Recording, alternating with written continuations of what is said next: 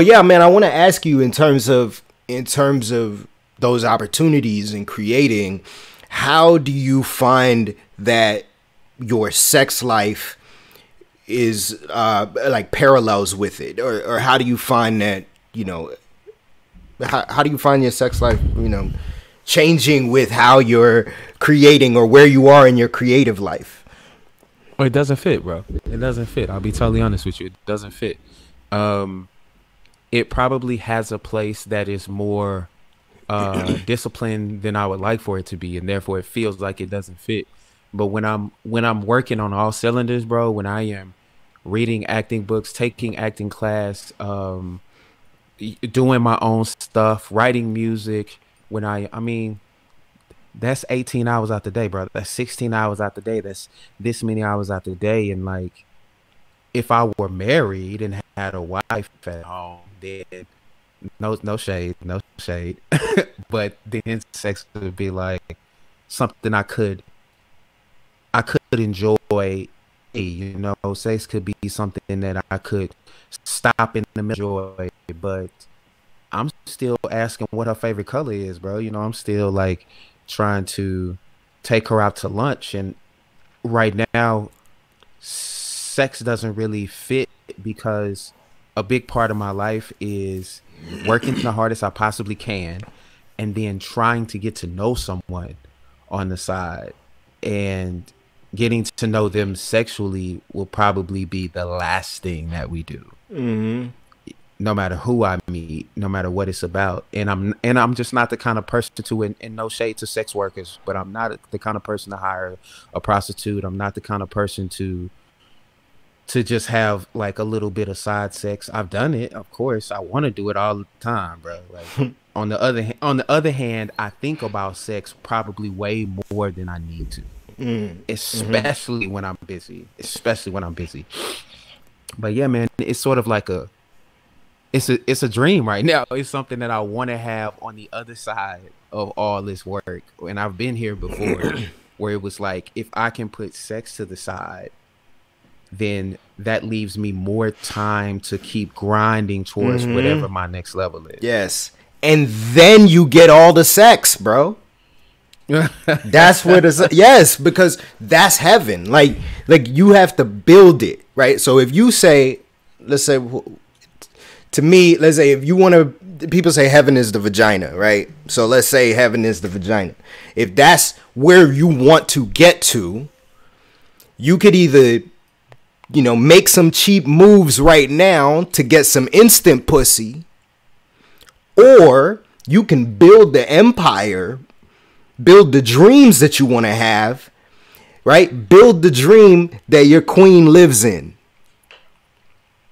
right? Because your dream, if it's your dream castle, if you're building your dream life, then that castle is going to be empty without a queen. So now the universe is going to decide, it's going to be like, wow, this dude has built this entire thing, has used all of this energy, the energy of life, the force of life, that your God-given force of nature, you're using that to now create something huge that can facilitate not just one queen, but thousands of queens, millions of queens, right?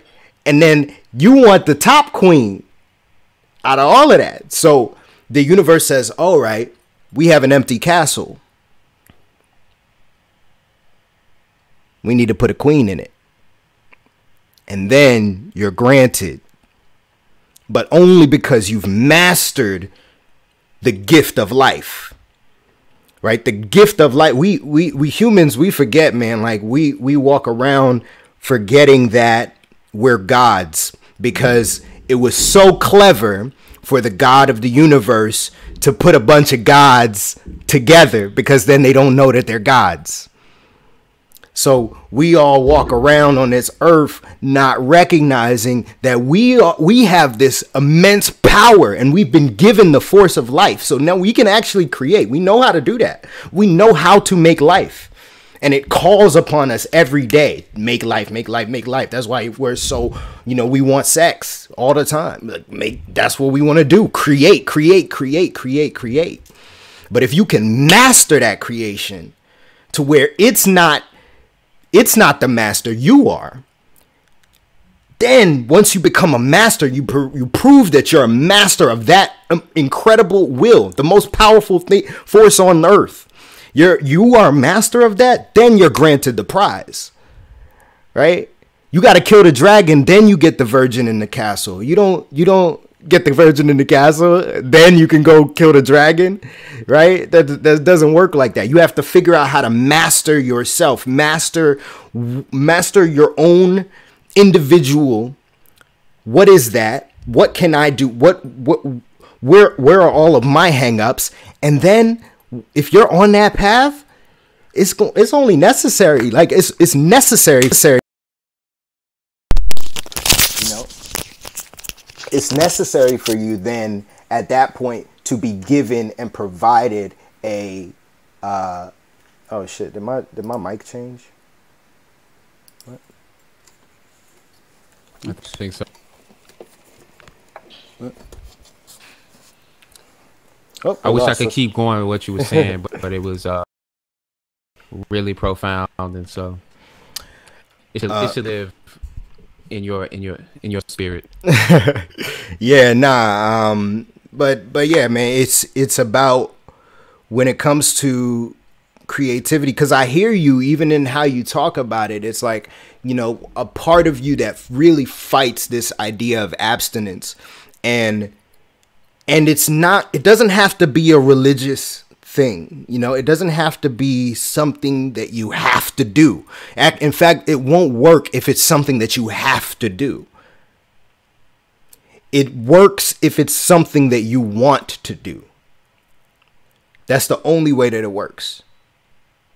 And yeah, it sucks because that's the caveat. But you have to want to master that energy. Otherwise, it has control over you. Like, and that's the other thing. If you don't want to do it, you just got to come to terms with the fact that it's controlling you. You are being controlled. And if you're okay with being controlled, then continue. Do what you want to do. But if you want to be the master, if you want to actually create a dynasty, if you want to create something worth being here, right? Like if you want to leave a legacy, then getting that shit under control is really, really, really, really important. Because here's the problem. Here's why abstinence is so important and why people should practice it more often. And maybe abstinence is the act of refraining from sex. Celibacy is more of what I'm talking about. Celibacy is abstaining for sex for a period of time, for a specific period of time. So I agree that I'm not gonna be sexual or think about sex or need sex because for this amount of time. So I will abstain for a time, and it doesn't have to necessarily be religious. It doesn't have to be. It shouldn't be religious at all. It's important though to maintain and practice abstinence and celibacy because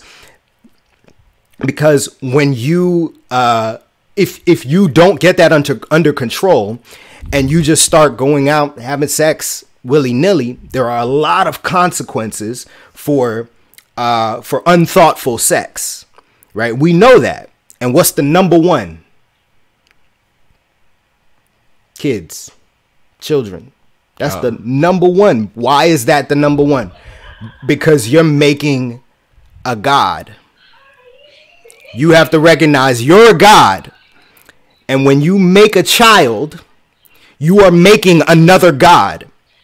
So you are bringing now another powerful individual. And this person could be Hitler, or this person could be fucking Jesus. And it's on you. If you don't have your life together, if you don't have yourself oriented, then you're going to have a kid not thinking about it. And you cannot afford to have a kid that you haven't thought about.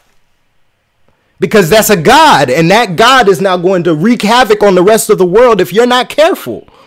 So all of your issues, if you're a drunk, if you're an alcoholic, if you're a if you're addicted to drugs, and then you're going out and having kids, you just fucking having sex, whatever, All of your issues, all of your ailments, that's going to go into your kids. Everything that is a problem, now you're just creating clones of yourself. So because you haven't gotten your life together, and you don't want to get your life together because you're ready to have sex, now the world has a bunch of Hitlers and a bunch of fucking Ted Bundys and killers and you know, all types of shit like that.